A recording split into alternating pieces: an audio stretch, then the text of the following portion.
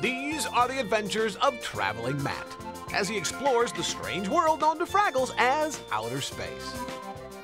I was walking along when I heard someone cry for help. Following the pitiful wails, I discovered a silly creature cruelly blowing up the nose of a helpless animal while squeezing it horribly. When I tried to rescue the little beast, I couldn't believe it! He wanted me to blow up that poor, tired creature's nose. I told him I would have no part of this cruelty. Silly creatures, you never know what they will do next.